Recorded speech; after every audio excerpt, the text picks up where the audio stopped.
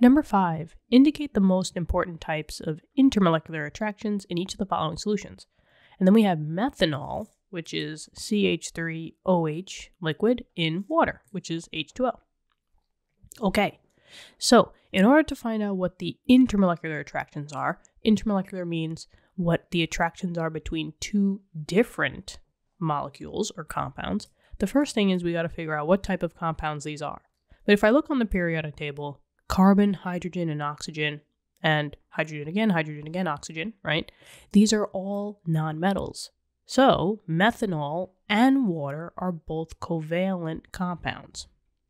So to easily see what's going on as far as intermolecular attractions, I would highly recommend drawing the Lewis structure. That's what I'm going to do for learning purposes here. But as you get better with understanding and identifying how to see the Lewis structures, you could do those in your head, and then you'll be able to find out the answer much quicker. But I'm just going to draw the Lewis structure here. Now for practice, you can pause the video and see if your Lewis structure matches mine. There's tons of Lewis structure questions on the channel at the moment. So if you need more help with drawing Lewis structures, you could always go there, but this is going to kind of be like a quick inversion. So methanol, CH3OH, would have a carbon bound to the 3 hydrogens, and then bound to the oxygen and then the other hydrogen. All of these are single bonds. So single, single, single, single, single, and the oxygen has the 2 lone pairs. As opposed to the water, has just the oxygen bound with the 2 hydrogens.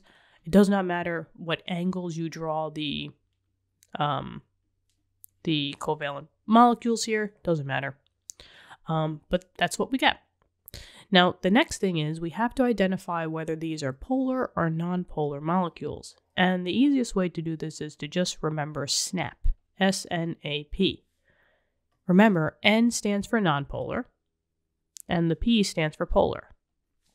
The S and the N go together, and the A and the P go together. If your molecule as a whole is symmetrical, it's classified as being nonpolar.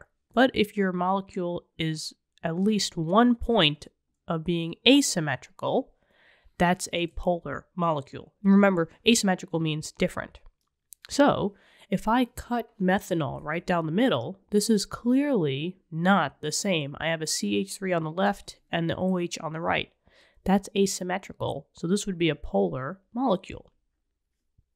And the same thing with water.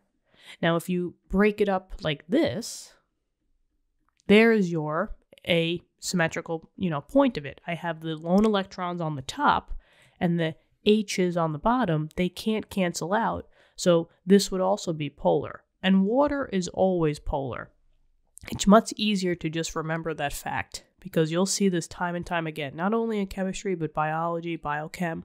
So water is always a polar substance. Now, from these, we can list out all the intermolecular forces that these polar molecules have. So always start with the weakest and go to the strongest, right? The weakest is always the one that everybody has, no matter whether it's polar or nonpolar. These are your dispersion forces. So just because these molecules exist, they will have dispersion forces. The next level up is your dipole-dipole force, and only polar molecules have dipole-dipole attractions. And since both of these have, both of them are polar, they both will have the dipole-dipole attractions. So dipole-dipole, we could say force or attraction, doesn't really matter. Dipole-dipole, force. Okay. And now, the last one, the strongest one, if these have it, is the hydrogen bonding. Don't forget about that hydrogen bonding. And remember, hydrogen bonding only happens between OH, NH, or FH molecules, or bonds in the molecule. And specifically, we have an OH bond right here. So this one can potentially have hydrogen bonding. Okay. And water has 2 OHs or HO bonds.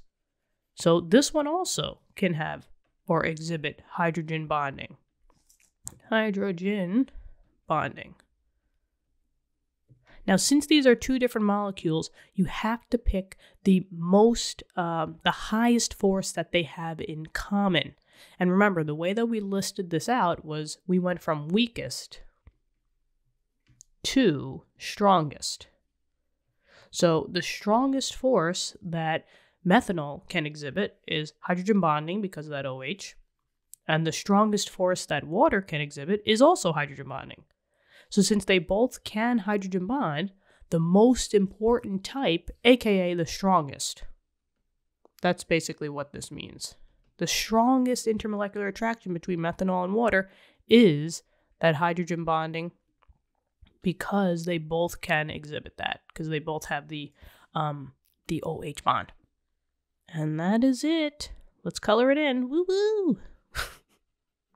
Ay ay ay. I'm a little bit under the weather. I hope you don't really hear it in my voice, but I do. But yeah. But we got to keep doing videos, yeah? Thank you so much for viewing the video. If you wouldn't mind, please hit the subscribe button. It helps the channel out tremendously. It just gets the word out there that this channel exists. Thank you so much, and I hope you're doing well. Keep studying hard, and I'll talk to you in later lessons. Okay, bye-bye.